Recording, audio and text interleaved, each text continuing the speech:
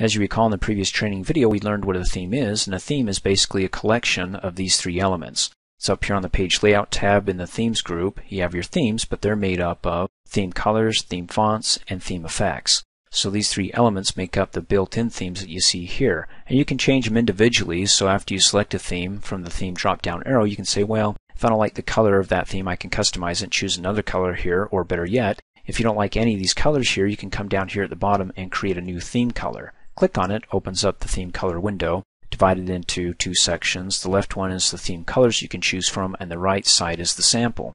What you want to do is you want to compare what you see over here to match it up over here to see what you're changing. For example, we've got the text dark and light, black and white. There's black and white text. The black goes against a lighter background, and the white text goes against a dark background. So looking at the backgrounds, you can see that the dark blue is for the white text in the front, and then you have the light background for the dark text that's in the front. So you have something that pops out, light text against a dark background and dark text against the light background. Then you also have the different hyperlinks. You can go ahead and choose a hyperlink that somebody clicks on, then after they click on it, showing the color that it was something that they just clicked on or followed hyperlink. And you can choose the different accents. As you can see, the different accents for the colors within the chart here, or for the objects that you insert into your document. So I could do something crazy if the theme that I choose has a light background, and I want to say, let's make it something else that's light, maybe light green. You can see it updates the sample here. And then let's say for the text, the dark text, instead of black, let's click on the drop down arrow and choose something, well, maybe kind of a medium blue there. You can see it updates there. And then if I choose a theme that has a dark background, what kind of dark background do I want it to be? Not dark blue, let's do like maybe dark green. I know, it doesn't look good, but you get the idea. And then instead of white text, oh, I think I'm really going to annoy you guys. Let's do orange. And you can see it updates the objects there as well. So it's trying to complement with what you choose with the text and the objects. In any case, go ahead and make the changes here, and then choose a name for it. It's going to be Spiffy Colors, and then go ahead and click Save. And then if I want to choose it, come up here, click on the drop down arrow, and it's right there. It's already being applied to my document. I didn't change all the colors, so the shape and the effects aren't being updated. And then we have the theme fonts. Click on the drop down arrow. Those are customizable. Come down here, in other words, and create a new theme font. And you can choose your heading and your body. So if you don't see what you like in the drop down arrow, then go ahead and choose a different heading font if you want to. You know, something that works well for you, like Berlin. And then maybe for your body font, let's do Tahoma. And we'll just call this Kooky. And then click Save. And so it updates it, because when I go ahead and save it, Microsoft assumes that since I created it, that I want to apply it automatically. If I just want to create it but not have it automatically applied, well, after I create it, then I have to come back up here and change it back to the way I had it before, which was, I think it was Arial for the heading and Times New Roman for the body. Now for the effects, click on the drop down arrow and you scroll down to the bottom. You're not able to customize that or create your own. You can just go ahead and choose from any one of these templates like Metro. Click on that, select it, and depending upon the effects you added to your objects, your shapes, is how it's going to look. And since I don't have hardly any effects applied to this object here, the circle, you're not going to see much of a change. And then to get rid of those, come back up here, click on the drop down arrow, go ahead and right click on it. You can edit it to update it or delete it to get rid of it. Say yes, delete that. Click on the drop down arrow. I've got my Kooky. I can go ahead and right click and delete that. Say yes. And for my themes, click on the drop down arrow. I created Spiffy in the previous training video. I'm going to go ahead and right click and delete it here. Say yes. And well, even though it's still applied here, as far as choices go in the future, it's not available there. I'll have to choose something else. Something that will annoy you at the end of this training video. I'll choose Austin. I need to insert a picture before I can show you how you can modify it. Let me go ahead and scroll down here. And I want to insert one right here where it talks about a dragon. Since I don't have a picture of a dragon, I'm going to go ahead and use Microsoft's clip art. As we learned in an earlier training video, to insert clip art, just come up here, click on the Insert tab, go to the Illustrations group. There it is, clip art. Go ahead and click on that. Opens up the clip art task pane, and it remembers what I was previously searching for, which was Christmas. Let me go ahead and delete that because we want to search for now. I drag on. And before I go ahead and click go, I want to make sure that it includes the website or the content on office.com. And then as far as the media file types go, let me go ahead and choose illustrations. It's already set to that because I don't believe there's an actual picture of a dragon, so illustrations will work. Let me go ahead and click off and click go. And let me choose my favorite one right here. Click on it to insert it, give it a second, and then go ahead and close out of the task pane, and there we go. Now you can see that I've got a lot of white space above the dragon here and below. So if I want to go ahead and cut that out, or known as cropping, just go ahead and make sure the picture is selected, because if it's not, you don't get the related contextual format tab. So select the picture. Now I know this is an illustration, but what I'm showing you here applies to both pictures and illustrations. So go ahead and select the picture or illustration. On the Format tab to the Size group, there it is. Go ahead and click on the Crop button. When you click on it, it adds these black handles here. All you have to do is go ahead and click on the one that you want to crop in and click and drag it down, and it will bring the picture down, resize it so it's just above the head of the dragon. And I can go down at the bottom, click on that cropping handle, drag it in, and then go ahead and scroll up. So the gray parts is the original size of the image, and it shows you that, what you're cutting out, and what the new image will be, which is about yay big. So if I like what I have cropped out or cut out, then just come up here and click on the button again to finish it. So now I have my new image here, or the size of it. Now if I made a mistake and I'm like, whoops, I didn't mean to crop off the top here, then come back up here, click on the crop button, and go ahead and click on that middle handle in my case and drag it all the way back up to the top to fill in the gray, so it's back to the original size. And then when I'm finished, just come up here and click on the crop button again to crop that out. Now if I made a mistake and I couldn't get it right back to the original size, then come over here on the Format tab to the Adjust group, and then you see that button right there, Reset Picture. Go ahead and click on its corresponding drop-down arrow and say that you want to reset picture and size. Click on it, and it goes back to the original size, okay? In which case I'll click on Crop again, and go ahead and click and drag that in, and click and drag the bottom in, and that looks good. Click on the Crop button. Now you have other crop options by clicking on the corresponding drop-down arrow. Of course you have the crop, which is the same as clicking on the button up here. So next is the crop to shape. You can go ahead and choose a shape that you want to crop it to, like a teardrop. So when you click on it, you can see it cuts off part of the dragon tail, so whatever part of the image doesn't fit within the shape gets cut. Now I can either go ahead and undo that, or of course click on the drop-down arrow to reset the picture and the size. Click on Reset Picture, gets rid of that teardrop crop so I can see part of his tail now. Click on the crop drop-down arrow again. You have aspect ratio, whether you want it as a square, a portrait, or landscape, and the ratios. You also have the fill and the fit, where it resizes the picture so that the entire picture displays inside the picture area. Go ahead and click on it, and it resizes it so the actual picture, the proportion of it, where it had more height, you can see that now it doesn't show the crop, it actually fits within what I had cropped. Okay, I'll go ahead and hit undo. Next, you can go ahead and resize the picture if it's a bit too big or you want to make it bigger. You can do it one of a couple of ways. You can either go ahead and use one of these handles here, resizing handles. By hovering over the right middle handle, I can click and drag it to stretch it more horizontally, or click and drag it in to shrink it up, or more vertically by using the top middle handle. Or if I want to go ahead and do it proportionally, where I'm not stretching it so it's more vertically or more horizontally, go ahead and hover over one of the corner handles and click and drag out or in, and you can see that it doesn't stretch it vertically or horizontally, but keeps it proportional.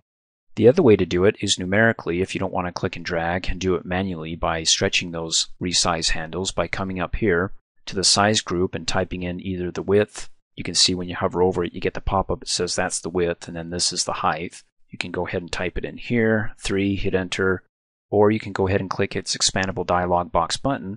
On the Size tab, you got the same height, 3 inches, there you go, 3 inches, and then width 3.21, width 3.21.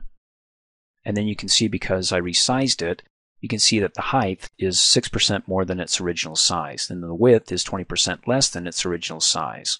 So if I go ahead and click reset, it restores it back to its original size. Click OK, and boom, there you go. Which, by the way, instead of going ahead and resizing it numerically here, you can expand the dialog box here, and if you resize it up here and say instead of 2.84, which is the height, and 4 is the width, if I say it's 3 and hit the tab key, notice how it readjusts the width so it can keep it proportional. It will do that within this window as long as this box is checked. Lock aspect ratio. If it's not checked and you uncheck it, what you do in one, like you can make it ridiculous, like 50, and hit the tab key. Okay, it's got to be between 0 and 22, so there is a limit. So if I type in 20, hit the tab key, it's not going to readjust and keep it proportional with the width. So it's going to be stretched, wow, really tall vertically. In any case, let me go ahead and reset the picture, make sure that it's checked, locked aspect ratio, so what I do in one for the width, it adjusted accordingly with the height or vice versa. Okay, let's go ahead and click OK. And then finally, when it comes to rotating the image, you can do it one of a couple of ways. You can either come up here on the Format tab to the Arrange group and flip it. Click on the drop-down arrow to rotate it 90 degrees right, left, flip it vertically or horizontally so it's facing the other way to the left side of the document. Or you can see that green little handle up at the top. Hover over it, you can see that an arrow is coming around in on itself. When you click on it, you get a bunch of arrows, which means that it's now in movable mode or rotating mode. So if I go to the right, it tilts to the right, go to the left, and let me go ahead and put him on his 2 feet there and let go. And then click off in a blank area. Look, he's walking on his front 2 feet. Isn't that adorable? Let me go ahead and select it again. Now, when you go ahead and you rotate it by using the green handle, when I click on it, notice that when I go to the right, how smooth it is. But if I hold down the Shift key, it does it in 15 degrees increments. So it snaps every 15 degrees. So I can go ahead and snap it right to pop, goes right there. Let go of the mouse, then the tab key, and looks good to me. Now if you want to adjust the brightness or the contrast of your picture, the brightness where you can make it brighter, or the contrast, well, the contrasting between two colors where it's more defined, if you increase the contrast, just come up here on the Format tab to the Adjust group, click on the Corrections drop-down arrow. You can choose some of the defaults here, sharpen and soften, hover over it, see if it makes a difference there. There's the brightness and contrast there where you can do, well, it looks like a plus 20% of brightness and a negative 20 on contrast, or go ahead and manually change it yourself. Click on Picture Correction Options, and over here, there you go. You can do your brightness by percentage, 1 point, 2 points, and so on, and contrast. You can also do the same here. And then when you're finished, you can close out and it'll be applied, or you can go ahead and click Reset so it sets it back to 0. Close out. How about the color? Click on the drop-down arrow. We've got the color there. You can choose other options for color, for saturation, color tone, recolor, or something in a single color like blue accent color 1 light. Click on that. Pretty simple. And then they have some artistic effects. You can choose one of these. Let me click off.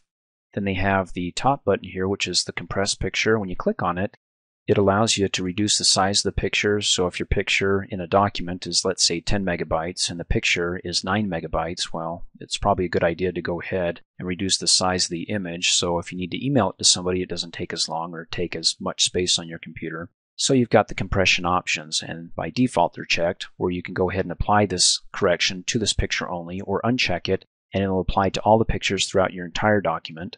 And then this checked means that it will delete the cropped areas. As you recall, when we cropped the picture there, we had all this extra white space, that if we made a mistake, we can go ahead and uncrop it. Well, this is a permanent solution where we can't uncrop it. And so is why it reduces the size of the picture, because it doesn't remember or keep track of the extra space around that image. And then down below here, you can go ahead and set the pixels per inch. Of course, the smaller the size, the reduction of the image quality, but at least the person gets it quicker. And if you need to have it to be print quality, then you want to choose the top one here. But I can't choose it here because it's not an option. The best that I can do is 150 pixels per inch. Or I can just go ahead and use the document resolution, which is fine for me. Go ahead and click OK. And then it'll take effect once you save your document and close out. So the next time you open it back up, the size of your document should be reduced because you applied the compression to this image or other images throughout your document. And then finally, let me go ahead and scroll up. I'm going to shrink the size of my picture here by hovering over the lower right resizing handle and clicking and dragging and pushing it in. And notice how the text is either at the top or the bottom. I can go ahead and use the text wrapping feature that has the text wrap around it, not just on the top or the bottom, but it'd be nice to have the text to be on the right hand side of it. So with your picture selected, come up here on the Format tab to the Arrange group, and there we go, Wrap Text. So it'll wrap the text around the image. But how? Well, you can choose Square. When you hover over it, it gives you a preview there. Do you like how the text is wrapping around it in a square format? Or you can choose Tight and see if it gets it any closer, or Through, top and bottom again, or behind the text, or in front of the text. So that way it cuts out the text, which doesn't make sense to me. So my favorite ones are square and tight. Let me go ahead and just do tight. Click off in a blank area and looks pretty good. So that way I'm not wasting a bunch of white space right here. I can have the text flow just around the picture. Of course, you can also right-click the image and go to Wrap Text and choose it from there. You can also go down to more layout options. You got your wrapping styles. You have wrap text on both sides, left only, right only, largest only. You can also set how close it is to the image. Right now it's about, for the left-hand side, 0.13. The right-hand side is 0.13. You can reduce that or increase it so it pushes it out further. Let's go to 1 inch. Click OK, and you see how it pushed it out. The screenshot capture feature allows you to capture images on your computer and insert them into your document. For example, come up here, click on the Insert tab, go to the Illustrations group, and there it is, Screenshot. Click on it, and you get two choices. You can either insert, of all the windows that you have open on your computer, an entire snapshot of that window, and I have my website and my exercises folder, and you can see them down here. I have my website, click on it, brings that forward, that window, or I have my exercises folder. When I click on that corresponding button, it brings the window to the front. In my Windows 7 training video, for every window that you have open, you'll have a corresponding button down here on the taskbar. Well, I have a total of 1, 2, 3, 4, 5.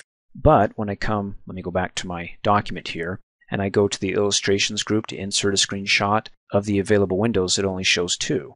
The reason why it doesn't show the others, well, first of all, this document here, it won't take a screenshot of itself, so that doesn't get included in the available windows. So we have a total of 4 that are available. Well, it doesn't include the first document that I have here or the image of some books, and the reason why is because those 2 windows are minimized. For example, I have them open, but they're not opened up or restored to fit the screen or a part of the screen. So if I come to my website here, and I come up in the upper right-hand corner, click on the Restore Down button, and I come back up here in my document, click on Screenshot, the only available window that I have now is, well, the exercises folder, because that one, when I click on the corresponding button, is open and fills up part of the screen. Even though it's behind the document here, when I click on the document, it disappears behind it. It's still opened and filling up a part of the screen, but again, behind the document. Whereas these other windows right here, this one, that one, and the first one, the first Word document window, they're all sitting down here tight on the taskbar, minimized. But if I click on them to restore them, and then I go back to my document, it's now going to be available for a screenshot. Click on it, and now it's available, the website, okay? So simply go ahead and click on one of these windows to insert a snapshot of the entire window, and it dumps it right into my document here. You can see when I scroll down, the cursor was at the beginning of the title, so it inserted the image before the title.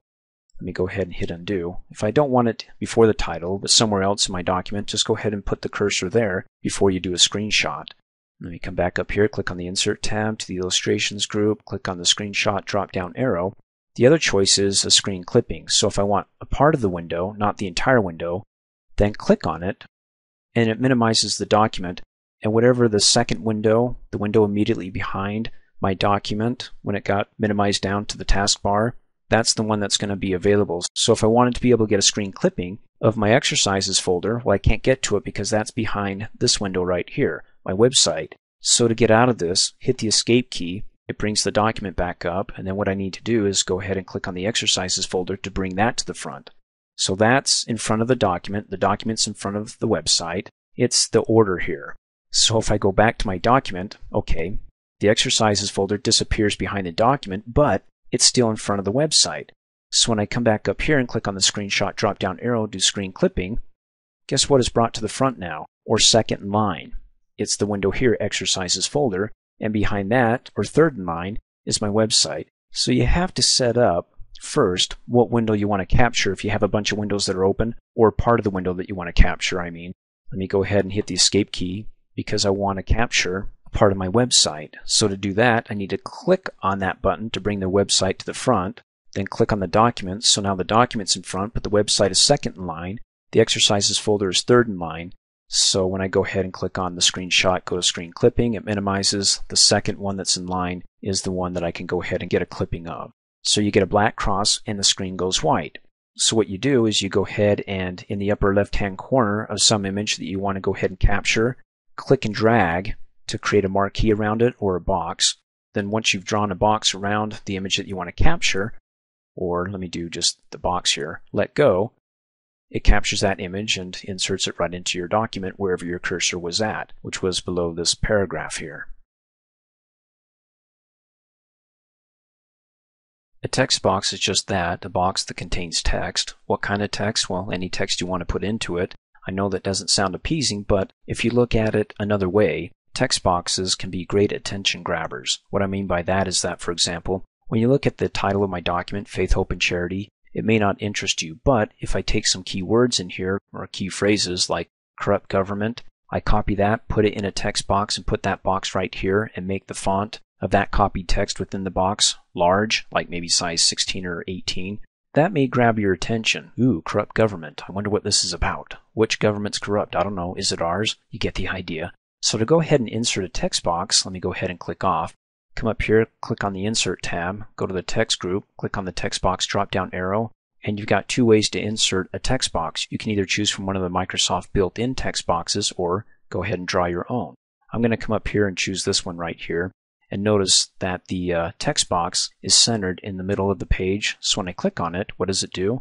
Inserts the text box in the middle of the page. And the text in the document wraps around that text box. Pretty cool. You can go ahead and read what's within the text box. It gives you some suggestions. You can go ahead and type a quote from the document or the summary of an interesting point. That way, if the title doesn't grab you, hopefully there's something interesting that I could pull out of the document here and put into the text box. And you can see the font of the text box is a lot larger than the text outside of it, so it's going to grab your eye. Then reading on, it says you can position this text box anywhere within the document. You can also use the Drawing Tools tab, there it is, Drawing Tools, to format the pull quote text in the box. What is a pull quote? We'll talk about that in the next training video, but basically it's just taking a quote within your document and pulling it over into the text box. Well, not pulling it, but making a copy of it in any case. So all I need to do is either copy and paste within the text box or just start typing. Hey, want a free lunch with Glenn Beck? Who wouldn't want that? In any case, let me go ahead and hit enter. I can change the font, so if I grab their attention with the title here, the next thing I need to do is maybe point them to a website so they can go ahead and enter the drawing by giving us their email address and their first and last name. So I can right click, go down to the mini formatting toolbar, change it from the current font to, I don't know, maybe Times New Roman, and then right click again, and let's type in size 12, and then unselect the italics button here, and then just start typing. And then of course I give them some website there, but you get the idea. So when I click off, you can see that when I'm looking at the document, Faith, Hope, and Charity, ooh, what's this box down here? Win a free lunch with Glenn Beck? Sure, I may not read the document, but hey, I'll go to the website because I really like that Glenn guy. And then like it said, you can actually move the box around, just hover over the border. First go ahead and select it, and then when you hover over the border, you get the four-way arrow. Go ahead and click and drag, and you can move that box, and then the text within the document just wraps around it. What kind of a wrap? Well, come up here on the Format tab to the Arrange group, click on the Wrap Text, and you can see that down below the square is highlighted. So it's got a picture of some animal, I think it's a dog, and then the lines around it are the text, so you get an idea of how it wraps, if it does wrap, or if the image goes behind the text or in front of the text. In any case, I'm going to leave it at square because that looks good. Click off in a blank area. You can also draw a text box if you don't want to use one of the built-in templates. Let me go ahead and click off, come up here, click on the Insert tab, go to the text group, click on the text box drop-down arrow, and click on Draw a Text Box. When you click on it, your pointer turns into a black cross or your I-beam to a black cross. Just go ahead and click and drag. When you do that, the text box is laid on top of the document here. Then go ahead and type in. Not only can you type in text, but you can actually insert images into the text box. So if I hit enter, come up here, click on the Insert tab, and I can do clip art if I'd like. Go ahead and click on that. And ooh, dragon. Let's go ahead and do a search for that. And then find a dragon, click on it. Wherever my cursor's at, that's where it's going to be inserted, and it inserted it into my text box. Let me go ahead and close out of the task pane here. And you can see that the image is a bit bigger than my text box, and it expands just below it. In which case I can go ahead and click within the text box and take one of its resizing handles, like the bottom middle handle, click and drag that, so I can see more of the image of the dragon. And then of course I can hover over the border, click and drag, and move it around. Now if I want the text to wrap around it like this text box, then after I have it selected, come up here to its related contextual format tab, go to the Arrange group and, well, click on Text Wrap. I like square or tight. Tight's really tight. closer to the border of the image, or the text box in this case. Go ahead and select it, and then you can just click and drag and move it around. And in any case, if you want to get rid of one, just click on it, hit the delete key, and there you go. Let me click and drag this one over. In fact, you can drag it over, or you can come up here on the Home tab, and you've got the paragraph alignments. You can do center, you can do right, and within the text box, it's going to align the text and the image. I mean, just all the formatting that you can do within your document, you can also do within the text box, okay? And then also, let me come up here on the Format tab. How about some shape style? Click on the corresponding drop-down arrow, and let's get a little color to our text box. Subtle Effect Red Accent 2. Ooh, sounds like a fancy name. I better select it.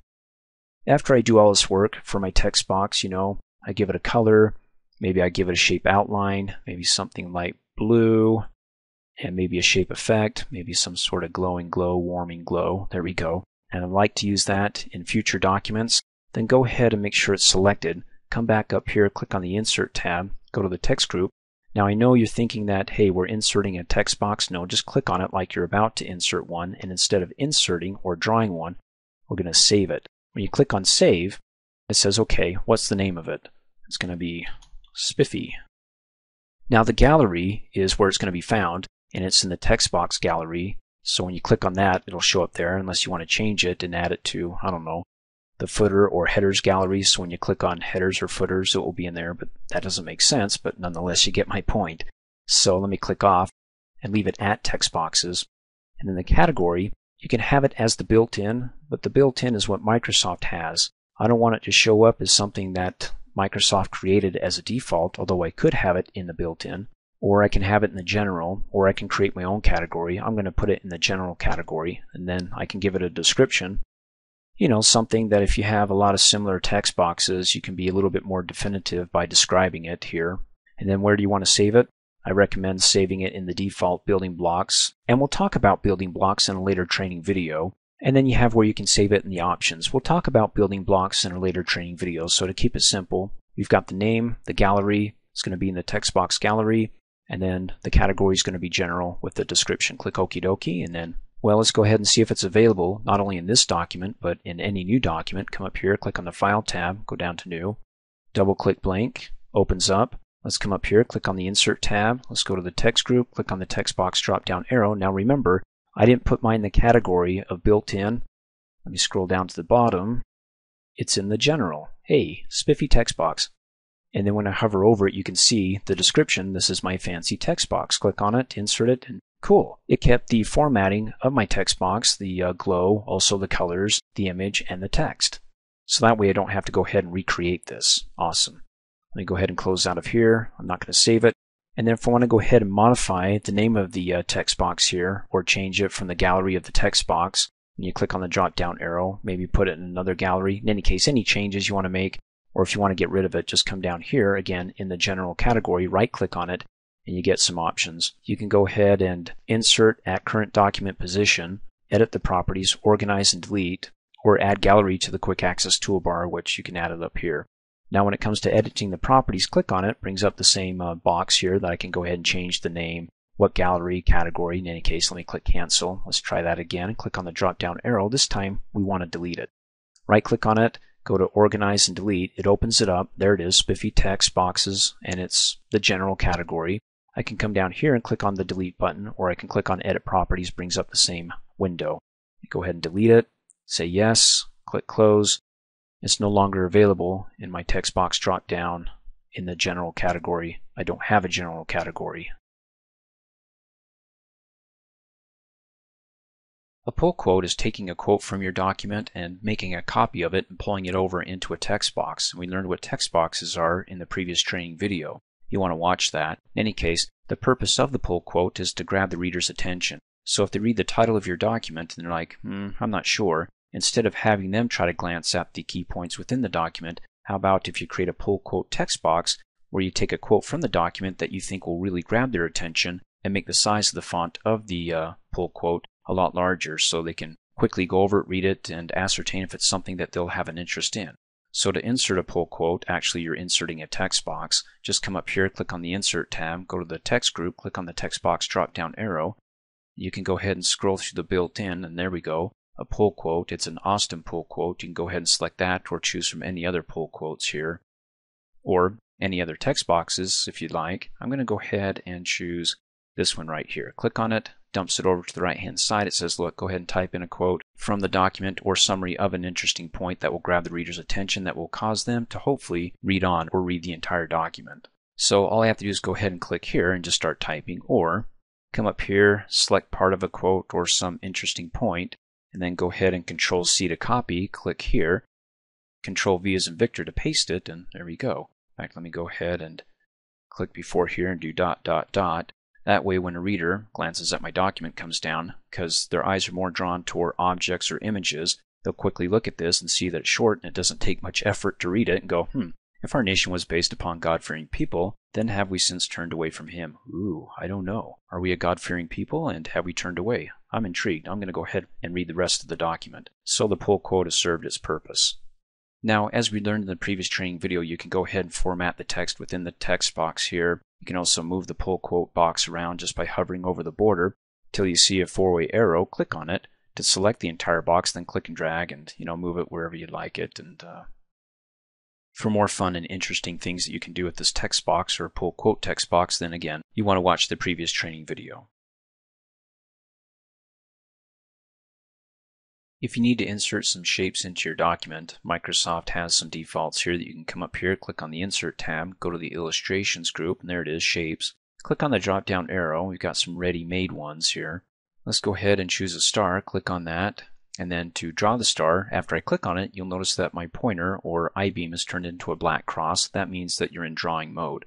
To draw, just simply click and hold the left mouse button down and drag down and to the right diagonally. Now, if I go up and to the right, you can see that it's stretched more horizontally than vertically, or down and to the left, it's more vertical than horizontal. If I want to keep it at a perfect proportion when I'm moving my mouse around, hold down the Shift key and it pops it out to the perfect proportion there of the star. And then go ahead and let go of the left mouse button and let go of the Shift key, and cool, we got a nice star. Once we have it drawn, we get its related contextual format tab. So we can go ahead and look at some of the shape styles. We can click on the More button and choose one of these. Click on it and looks pretty good. Or we can go ahead and customize it by coming up here, clicking on the Shape Fill, drop down arrow and choosing another color like red. And then we can have an outline to it. Click on the drop down arrow, choose blue color. You can barely see the blue outline around it. If you want to really see it, then we can go ahead and change the weight of it, make it thicker, go down to weight, and let's do thicker. Okay, that looks good. And then any shape effects, click on the drop down arrow for shape effects, and we can do shadows, reflections. Ooh, I like reflections, those are fancy. Maybe something not so large, but maybe a little bit smaller. Click on that and it's kind of nice. Also, we can add text to our shapes. Just go ahead and right click on the shape, go down to add text, click on it, places the cursor inside the shape here, and then we can just type in star. Now when I start typing it, because it can't squeeze all the text within it, you may have to hover over the lower right hand corner, the resizing handle, and then click and drag it to stretch it. And notice, even though I have the lower right hand corner, for pictures and illustration it stretches it proportionally, but if I go down and left it stretches it more vertically, up and right, horizontally. If I hold down the Shift key, it'll do it proportionally, then I can let go, and now I can see, oh, made a mistake, it's not start. Let me go back inside, hit the backspace key, it's my star. Click off. And then when you do that, of course, you lose the Format tab because we don't have the object or shape selected down below. Select it to bring it back up. I can come back up here, click on the Insert tab to the Illustrations group and insert or draw more shapes, or if I already have one shape selected, I can click on the Format tab and come over here to the Insert Shapes and choose another shape. In fact, you'll notice that these shapes, at least for the rectangles and the, let me hover over that one, ovals, where are the circles and squares?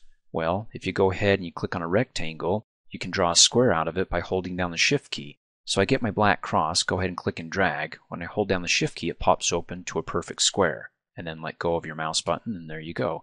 To draw the perfect circle, you have to select the oval. Click on the oval up here, come down here, click and drag. If I go down more vertically, there's the oval, more horizontally, but hold down the Shift key, pops it open, perfect circle, let go of the left mouse button. Cool. Now I'm going to leave this for a second and open up the document that we used in the previous training video by coming down here and right-clicking on my Word document. Now the operating system I have is Windows 7, and it allows me to get my jump list here. If you don't have Windows 7, then you won't be able to do this, but in any case, I'm going to open up my pull quotes document, click on that. When I open it up and I want to insert a shape, go to the illustrations group, click on shapes, and go ahead and click on the rectangle, then click and drag. Hold down the shift key to make the perfect square and let go.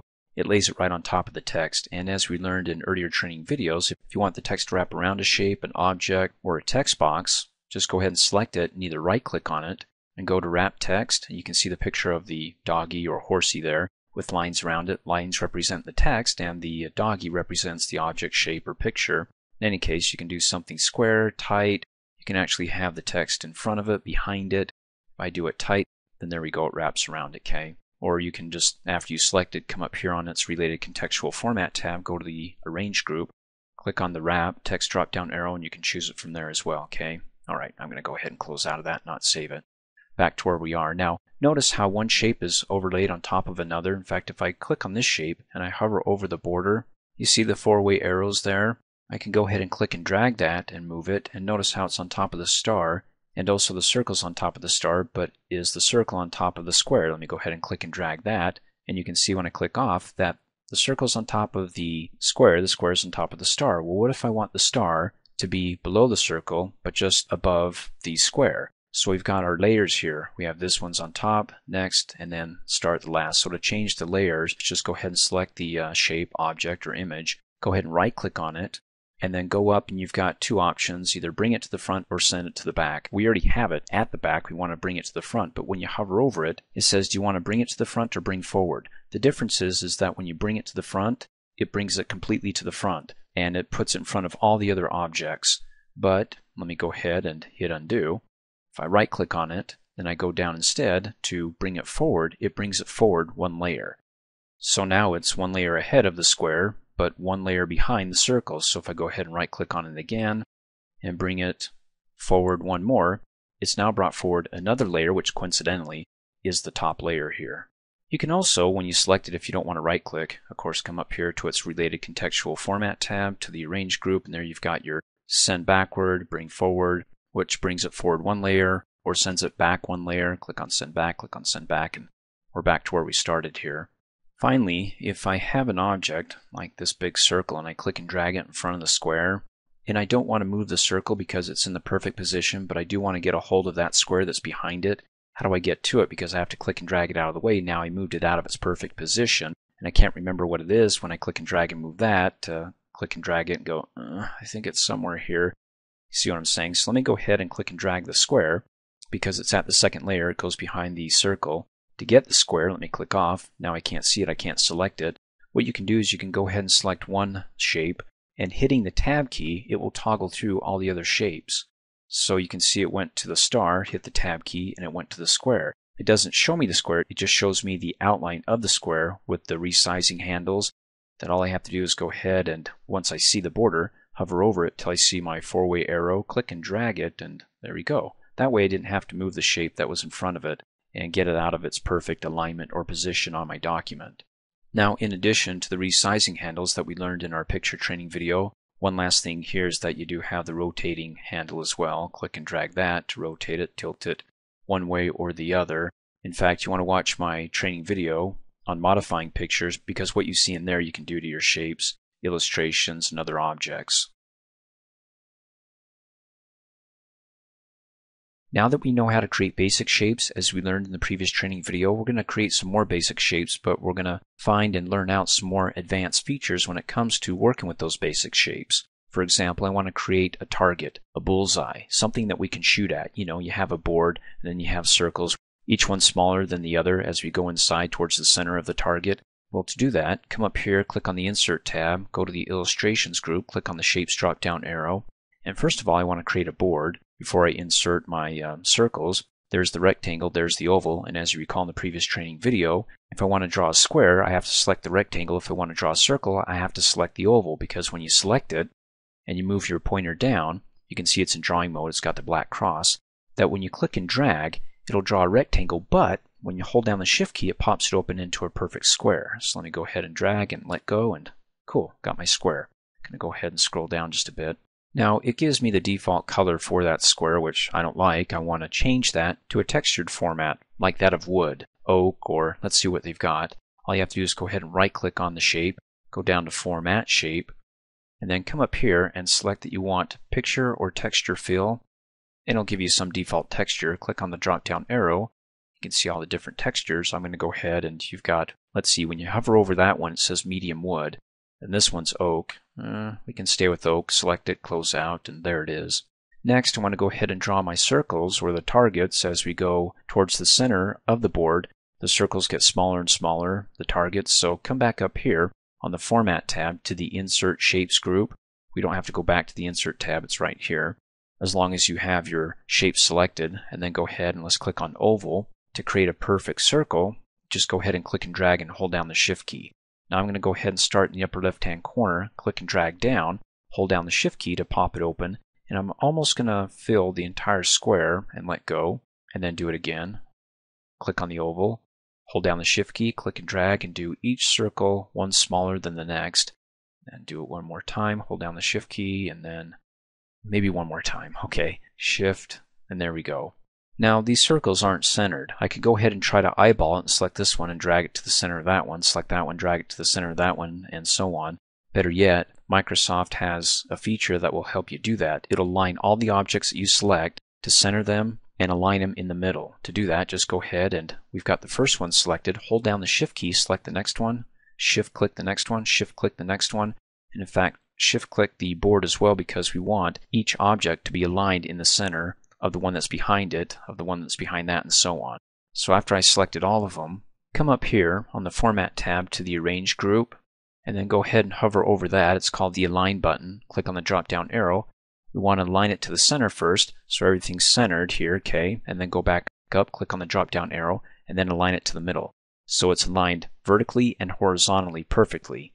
And then click off, and oh, that's fancy. Okay, let's go ahead and draw a star for fun in the center of it. Go ahead and click on Insert. Because I don't have an object selected, I'll have to go to the Insert tab to go to my shapes here, or I can select one, and then come up to its related contextual tab, go to the Insert Shapes group here. That is on the Format tab, and there's my star. Click on it, and then come in the middle, starting in the upper left-hand corner, click and drag down, hold down the Shift key so it pops open, gives me a proportional shaped star, not one that's more horizontal or vertical. Let go, and okay. So I can either go ahead and click and drag and try to get it to the middle, and when I click and drag, it's hard to move it incrementally unless I use the arrow keys on the keyboard, and if that's not incremental enough, then hold down the Control key and use the arrow keys, and it moves it in smaller increments. Still, I'm not getting it in the center of the circle, so, like we did before, go ahead and select the shapes that you want to align to the center and to the middle. There's the star, hold down the Shift key and select the circle behind it, and then come back up here on the Format tab to the Arrange group, click on the Align button. Let's align it to the middle. Okay, it moves it up just a little bit, so it's vertical, and then align to the center. And there we go. Click off, and looks good. Okay, next you may want to color these in, so go ahead and select your shape. Come up here to the Format tab, to the Shape Styles group, click on the Shape Fill. Let's choose yellow, that pops. And then let's go ahead and select a color for the center circle. We can make it red. In fact, what we can do is we can have the center circle, not the next one, but the one after that, also the same color as the center one. Hold down your Shift key and then select that one. It allows you to select the circle between this inner one and that outer one. So we have the inner circle, then we have, let's see, 1, 2, 3, the third circle selected, in which case I can click on the Shape Fill drop-down arrow and choose a color for that, make it red. Oh, that hurts. Or we can go to Gradients, hover over that, come down and select More Gradients, opens up, and we can go ahead and choose Gradient Fill. You can choose from any preset colors, so I can choose Early Sunset looks good. And then you can go ahead and mess with the gradient stops, so you can have, when you click and drag this, more purple, or click and drag it as it moves from purple to, a lighter shade of purple to a lighter shade of red. You can choose how much color you want in there before it transitions to the next color. You can also change the brightness, transparency. In any case, I'm going to go ahead and close out and see what it looks like. Ooh, a little bit trippy on my eyes here, but you get the point.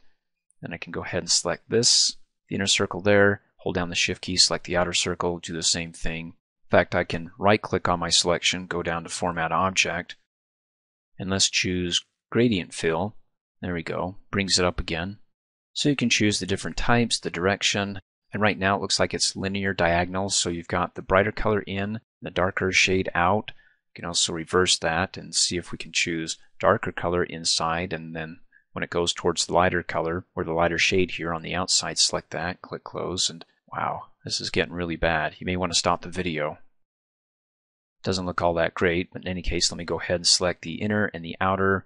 Let's do a simple shape field, something light, and let's go ahead and hold down the shift key and select the second inner circle and then the inner one. And let's go ahead and do shape fill, something that's not going to hurt our eyes here, something more pastel. Okay, easier to look at.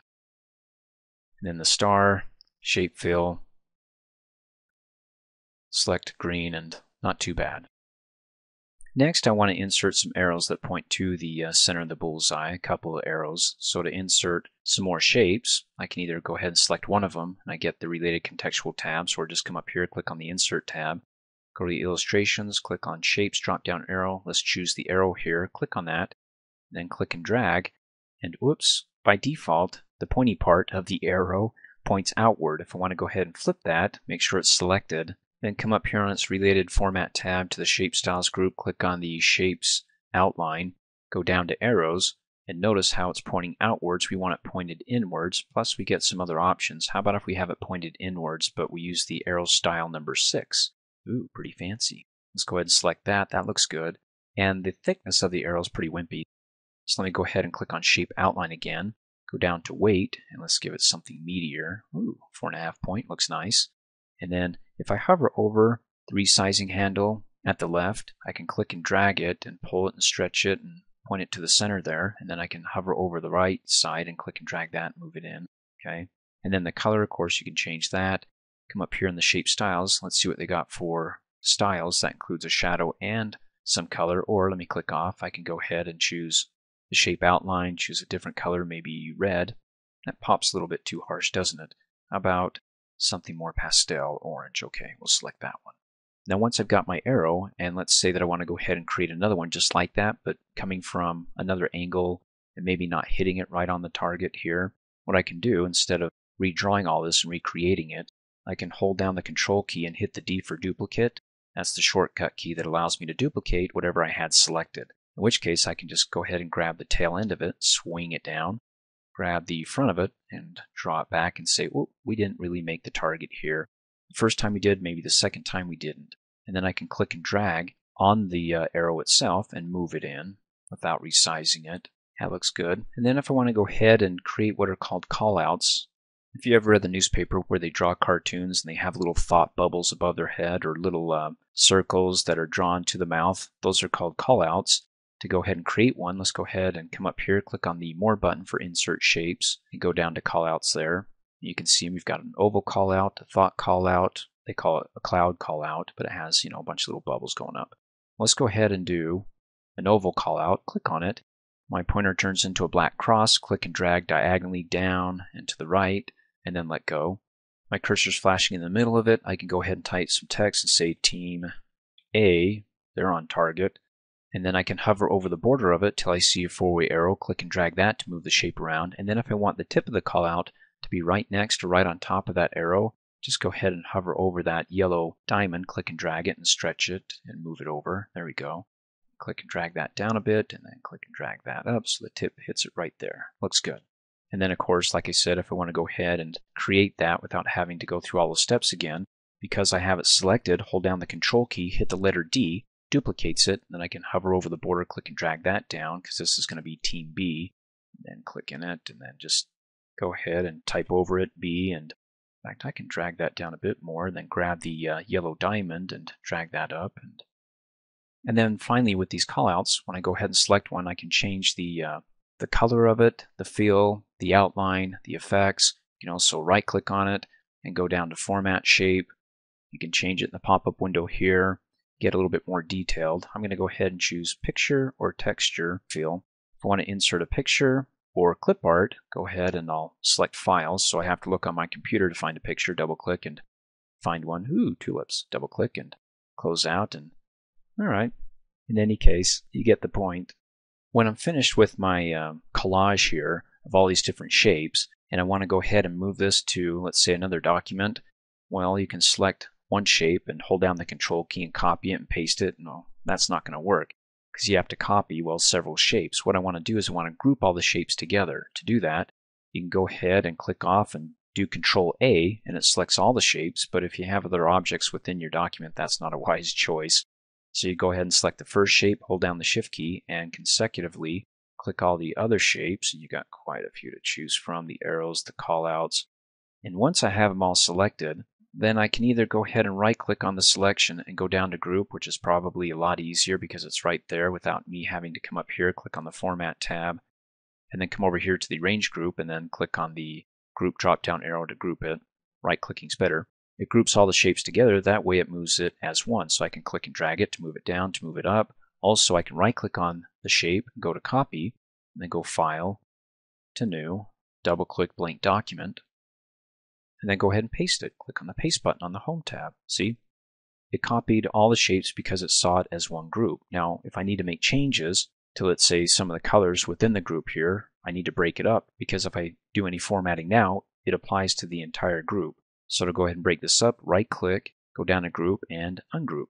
And you can see all the different selections of all the different shapes. Go ahead and click off, then select one, and then come up there, click on the Format tab, and make any changes you would like. Whatever brings out the inner artist in you. Microsoft has the WordArt feature that's fancy text or decorative text. If you want to see what it looks like or insert some, come up here, click on the Insert tab, go to the text group. There it is, WordArt. Click on the drop-down arrow. You really don't have a choice than what you see there, but you can go ahead and change the format of it after you select something that closely resembles your taste or that you think will blend well with your document. I'm going to go ahead and choose this one. Of course, they all have names in case if you want to tell somebody else to choose the same one.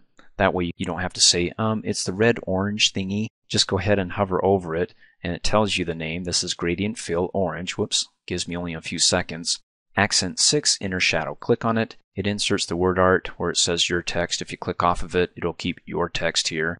I go ahead and click inside of it and change that to, and then when I'm done, click outside of it. I can go ahead and click inside of it and then click and drag the borders so I can have it more centered into the document here. And then you can make some changes here. They have on the Format tab the WordArt Styles group where you can have quick styles to quickly change it to something else. You can also change, let me click off, hover over it. This is for the text fill. Click on the drop down arrow. Do you want to fill the text with a different color here instead of the gradient default? Let me click off. Or do you want to go ahead and change the outline of the text to another color here? Let me click off. Or you can go ahead and click on the drop down arrow for other fancy effects like a shadow. Ooh. You can also do glow, transform. It's kind of freaky here, some of these. In any case, you can see how it arches up. I mean, you got a lot of choices there. Or you can come over here to the shape styles and make some changes here with a simple color and outline or some other effects. I mean, they're pretty much here, but this is more applicable to the WordArt styles. And of course, you have the expandable dialog box button that opens up, gives you a bit more choice in your formatting for the WordArt style text box. Let me go ahead and close out. Click on the More button, choose one of these that actually applies the color, fills it in for the text box, gives it an outline. Let me click on that to select it. I think I fell backwards into this one. It looks kind of cool to me. And if you like what you see, go ahead and click off of it, removes the tab, and looks good. Now, if you ever read a fairy tale story where it says Once Upon a Time and it has the big O for Once Upon a Time, well, that's called a drop cap.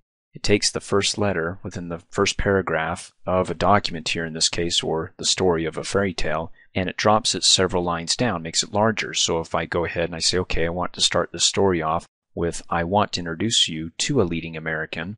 If I change that to a drop cap, it'll take the I, make it a larger font size, and drop it down 1, 2, 3, as many lines as I'd like. So it's a cap that's being dropped a couple of lines. So to go ahead and do that, just go ahead and click within your paragraph here. Come up here, click on the Insert tab, go to the text group, and there's the drop cap. Click on the drop down arrow. You can see when I hover over dropped, down in the document, it automatically does that, and it drops it. So it's on the first line. It's a total of 3 lines that the drop cap is taking up. You can also have it within the margins, so it violates the rules and has the drop cap in the margin, and it lets the text line up just outside of that margin. Or you can go ahead and choose from some other drop cap options. Go ahead and click on that. Well, none is one option. You can have it dropped. By default, it wants to drop at 3 lines, and it did it 1, 2, 3 here. You can do 4, 5, 6. Let's do 4.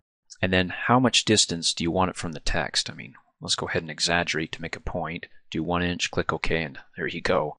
It dropped 1, 2, 3, 4 lines, and it's about an inch away from it. That's horrifying. I don't like that. Let's go ahead and hit undo and click on the drop cap. You get the idea how you can go ahead and customize that. I'm going to keep it simple and just choose the dropped option and click off, and looks nice. Up until this point, we learned how to insert pictures, charts. Well, let's come up here, click on the Insert tab, and there they are in the Illustrations group. We covered all these except for the SmartArt, and when I hover over it, you can read more about it right there. It says the SmartArt graphics range from graphical list and process diagrams to more complex graphics. Well, I better show you. Let me click on it. It opens up and it gives you the categories over to the left-hand side, including the All. That includes all the categories here. But let me go ahead and cover some of these categories, like the list category. In an earlier training video, when you had a bunch of items that you want to put in a bulleted list or a numbered list, well, now you can go ahead and put it in a graphic list. For example, come over here, hover over one of them, and you can see the name for that SmartArt, for that list. It's vertical box list. Click on it, and you can read more about it over here. And basically what it is that for each item in your list, you can have it separated into each of these shapes. So instead of numbers or bullets, go ahead and do it graphically. Item 1 in the first box, item 2 in the second box, and so on. You come over here to the process and go over another one. Select the first one. That's the basic process. You can read about it here. And it says this is used to show a progression or sequential steps in a task, process, or workflow. For example, you got to eat your dinner first. After you do that, you can go ahead and have dessert. After you do that, you can go outside and play. Simple enough, right? Well, let me come over here and select hierarchy. I'm going to choose in our exercise here the organization chart. Come over here, you can read about it. This is used to show a hierarchical information or reporting relationships in an organization, like I'm the president, and then I have my assistants and subordinates. So let me go ahead and click Okie dokie, and it inserts it. Now this is a bit big for me because it's cutting off the text pane here, and I want to show you that. So I want to reduce the size of my chart here. And if you want to reduce it or make it even larger, just go ahead and hover over one of the corners until you see arrows pointing in opposite directions. Then go ahead and click.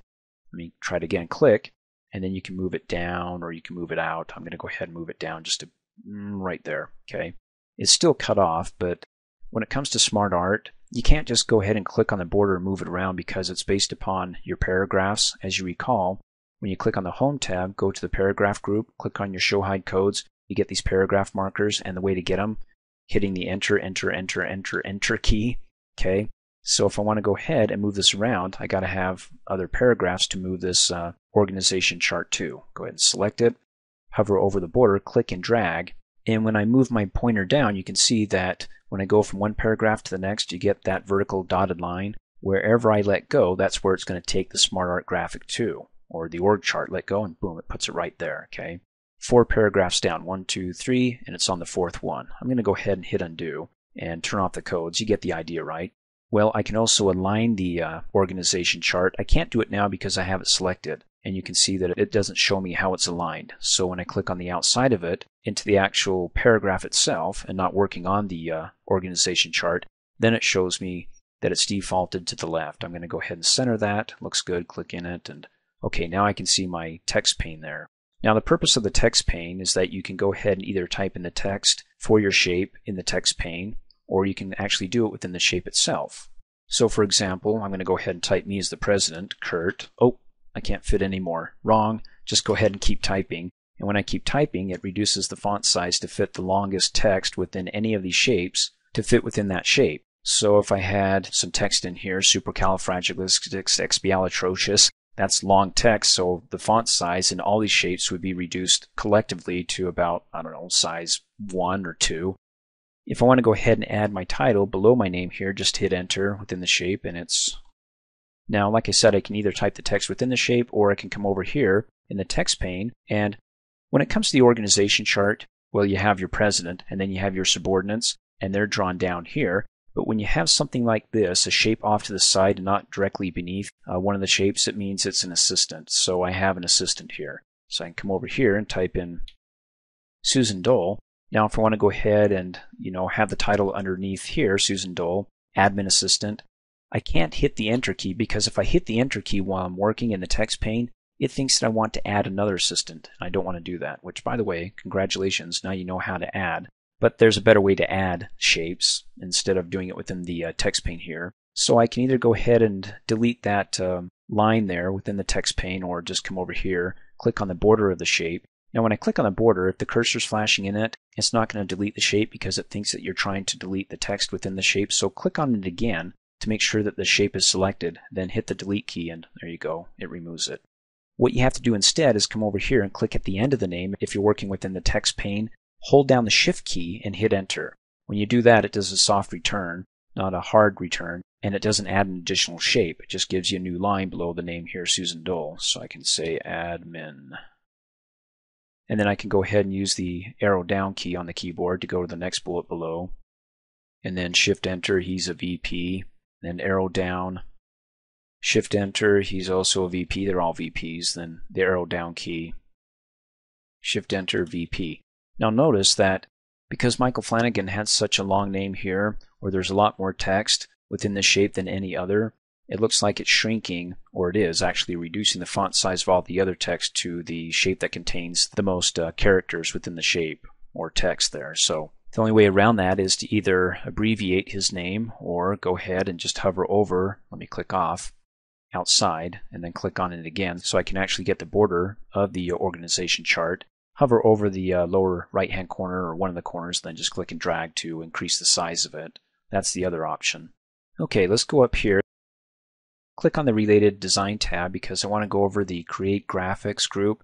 Got a lot of important features here like adding shapes. Like I said, there's an easier way than doing it over here in the text pane. All you have to do is come over here and select a shape that you want to add a shape to. And what I mean by that is that when you click on the drop down arrow, you can add a shape after or before. That means linearly, meaning that you can add a shape on the left hand side before the shape or after it on the right hand side at the same level. Or you can add a shape above it, so I've got somebody above me, or I can add a shape below me, a subordinate, which would be down at this level because this shape right here you can see is an assistant, or it's just off to the side of the line and not directly below it and stretching out here or branching out. It's sitting on the side. So if I go ahead and I say let's add another assistant, boom, it pops it over to the side and go ahead and type in a name. Let me go ahead and delete that. And let's do Michael Flanagan. Let's say that he has, click on the add shape, somebody in front of him. So we'll say before. So it adds a shape before, and because it's trying to squeeze these shapes within this amount of room that it has here, then it shrinks all the shapes and the text here. So again, you may want to increase the size by hovering over one of the corners and clicking and dragging out. And then go ahead and type in the text, either within the shape or over here in the text pane. Shift enter will make her a VP as well. Now, let's say that we made a mistake and we're like, oops, I didn't mean to make Carol Brady a VP. How do I change that? Well, with the shape selected, you can come up here into the Create Graphic group and demote her. And it takes her down to the next level. So we have the first level, me, then we have the VP level, and then we have, well, she's no longer a VP. She's at the next level, I guess a manager. And you can also promote her and say, well, actually, we made a mistake. Let's promote you and put you back with all the other VPs. Okay, other things we have here, well, the text pane, when you click on it, it disappears. Click on it again, it brings it back up, or you can close out and then bring it back up. We have right to left, so if you go ahead and you click that, it will switch along this access point, whatever's on this side over to the other side, and whatever's on that side over to this side. So we have Matt Bain, click on it, he flips completely on the other side, Matt Bain. Susan Dole was on that side, she flipped over. So we can click on it again to reverse it. And then next, we have move up or down. When it talks about moving up or down, it means that the shape you have selected is not moving up or down, because that would be a promotion or a demotion within the chart. It means to move it either to the left or right. And for me, when I have more than one person at the same level, I organize it in my mind at least that on the left-hand side is the person who's been with us the longest. So if Carol Brady was here longer than any of these other VPs, she has seniority. I go ahead and select her shape and then move her up. One. Moves her, okay, move her again. Now she's at the head of the line here from left to right. And then Matt Bain is next in seniority, and then Josh, and then Mikkel. Okay, let me go ahead and select Josh here and select his shape because I want to go ahead and demote him so I can show you when I select Matt Bain. Now notice how that he's demoted but hanging on the right hand side. If I want to change that so he's hanging on the left hand side, then come up here, click on the layout drop down arrow, and then you can see left hanging. Select that and he flips, so he's hanging on the left. You can go ahead and change that back if you want to the right. In any case, select whoever is above him and then choose the layout that you want him to hang from. but right now he's just hanging, so we'll leave him alone. Okay, next you have the layouts. You can go ahead and click on the More button and change the layout. I'm not going to do that because I like mine. And then over here we have the SmartArt styles. Let me click on the More button. Ooh, shiny. Click on the Inset. That's the name of that shiny 3D format. Click on that. I can change the colors. Click on the drop down arrow and I don't know, let's choose, what's that, colorful? Or what's this one? That one's colorful range accent color 2 to 3. Sure, go ahead and select that. Now you have the reset graphic. I'll show you that in just a second. If I click reset now, it takes it back to the way it was, but let me go to the format tab and show you a few other things. You can go ahead and change the shapes, do shape styles, change the color of any shape that you have selected down below, so you can get more particular with the shape here, like Matt Bain, VP. Oh, he's really fancy. We better give him a fancy color. You can also do, like we learned in our inserting shapes, you can change the shape field, the outline, the effects. You can also add WordArt styles, text effects. Well, a lot of the stuff we've already covered. Finally, if I want to go ahead and take one of these shapes and say, well, I want to move it over here, you can. In fact, you can get really gross with this and go, oh, I don't know what that's doing. It's still connected to it, but now he's moved above here. Maybe he's an assistant for a day, and then we can go ahead and move him back, but when we try to move him back, it doesn't quite fit, does it? Well, you can either freehand it, or the other option is to go back to the Design tab and click on the Reset Graphic. The good news is that it puts it back to the way it was. The bad news is that it put it back to the way it was, and I don't have my shinies here, and I'm like, oh, great, what colors did I choose? What type of style did I have? So you'll have to decide if that's worth it to you or not. Thanks for watching. Hey, as a quick reminder, if you like my video, please give it a thumbs up. You can also click on me and subscribe to my channel to get notified of the latest videos. And for great specials on my products, please see the description below this video.